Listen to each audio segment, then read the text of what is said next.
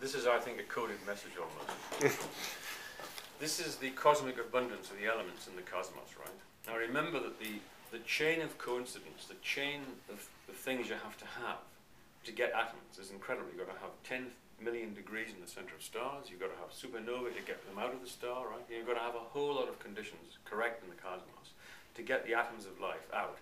These are the main atoms of life: hydrogen, oxygen, carbon, nitrogen, magnesium, which is the metal in chlorophyll, and, you know, iron is a very important metal. It handles oxygen.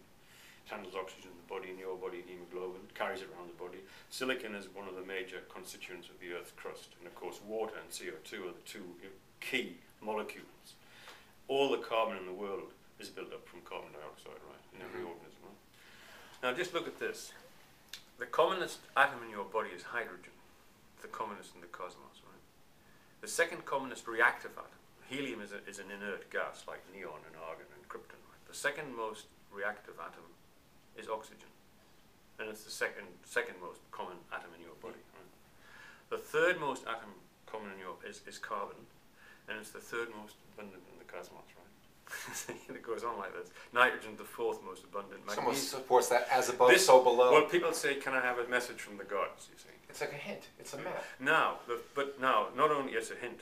It's a strong hint. It's a real strong hint. And this is right at the heart of the hardest of science, right? This is not something esoteric, it's not New Age, it's absolutely hard science, right? This is the measurement of the cosmic abundance of the elements of life throughout the cosmos, and the fantastic story of how they're made, right?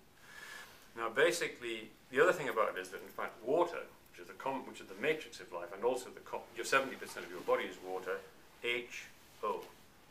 CO2, CO. They're there as well, the molecules are there as well. And guess how much water there is in our galaxy? 200 million solar masses of water. 200 million solar masses of water in interstellar space in our galaxy alone, right? The cosmos is flooded with the seeds of life. Now, if it was the case that you could make life with all sorts of other atoms, right, it wouldn't be so significant. But these atoms are uniquely fit together. And I mean, it's organic chemistry, really, isn't it? It's the carbon atom is an amazing atom because it links with itself and it can form vast majority of all compounds known to chemistry are organic chemicals, right? And so basically, it's not that these compounds are the most common. Not only are they most common, but they're uniquely endowed to make life as well, you think. So it's not just that life had to use those atoms. They're the only atoms it could use, and they're the commonest in the cosmos, you think. So this is a powerful coded message. And I like to think of it as a reversal of the starry messenger of Galileo. He wrote this famous book.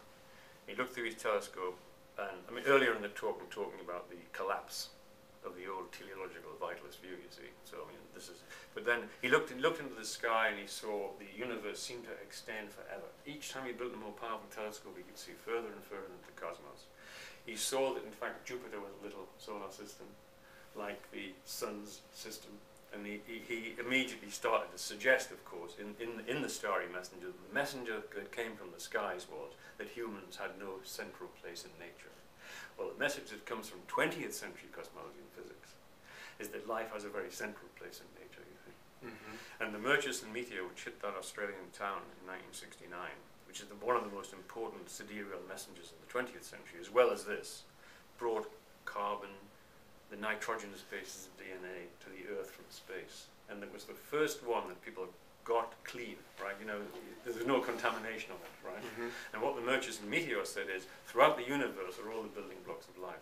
Not just the atoms of life, but the basic compounds as well, they're out there as well. So this was a message. So that Galileo's pessimism and nihilism, that there was no purpose in the world related to life or man, was now reversed beautifully by the discoveries of Hoyle and his colleagues, and basically, you know, in 20th century physics.